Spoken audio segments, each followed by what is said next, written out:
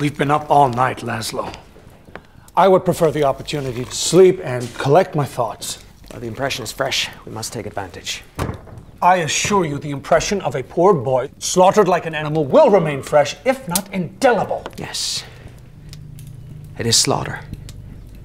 They've been led to slaughter. Those last few moments must have been terrorizing. Is the child's terror essential to the killer's experience? Laszlo, please. Only on the assumption that there's some meaning to his actions. Yes. Certainly a beggar is motivated to steal a piece of bread because he's hungry, but why does our killer do what he does?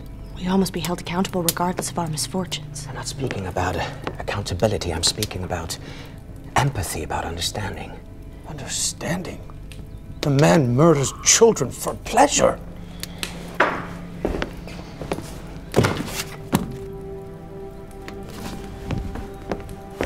This might help you to put yourself in his place. The very notion fills me with loathing. I'm quite sure a book will not change my mind. Then ask yourself why you seek the companionship of strangers. Because you enjoy it? Or are you salving a wound? Your broken engagement, your father's disapproval, your brother's death. Whatever I'm doing, I'm not butchering children. His fixation on boys. Perhaps he's reliving a physical or emotional trauma. Miss Howard, how did you cope with your father's suicide? Sarah, that does not require a response. John indulges himself with drink. What do you do? Chrysler, that's quite enough! Miss Howard, if she wants to be of aid here, must confront her feelings because we all, in some manner, protect ourselves from psychological and emotional pain by taking action to craft fantasies of revenge, of power, of sexual gratification. So what is it, Miss Howard? What is your opiate? This is insufferable. Come on, Sarah. We don't have to listen to this.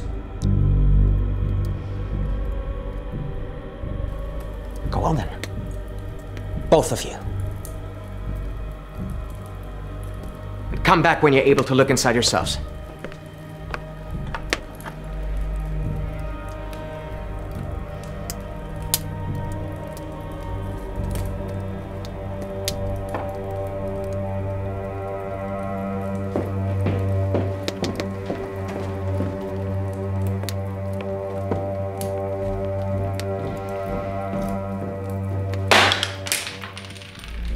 The Alienist, all new Mondays at 9 on TNT.